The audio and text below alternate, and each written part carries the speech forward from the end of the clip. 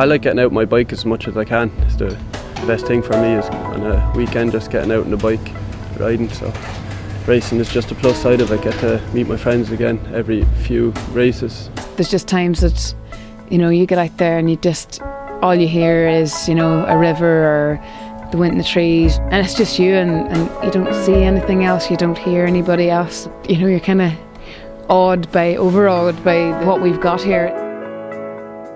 Like, racing's very intense, and there's something about racing that you enjoy too, but riding with friends is probably, it's more chilled out, and it's probably a lot more enjoyable than actually getting yourself into the mental state that you have to get into to race a World Cup.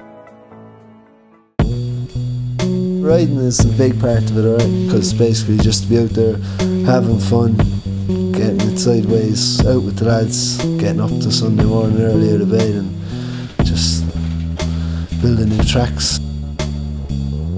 I haven't actually taken this year's racing as seriously as it was last year, but just tried to have a bit more fun with it and chill out and relax a wee bit, but I managed to do a hell of a lot better this year than I have been. Yeah, I became a fitness instructor about 6 years ago, and what's involved with that is teaching spin classes quite a lot.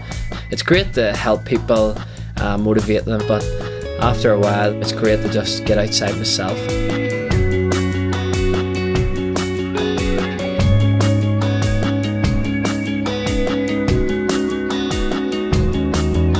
The sun shines on a sunny day. You're living your life the easy way.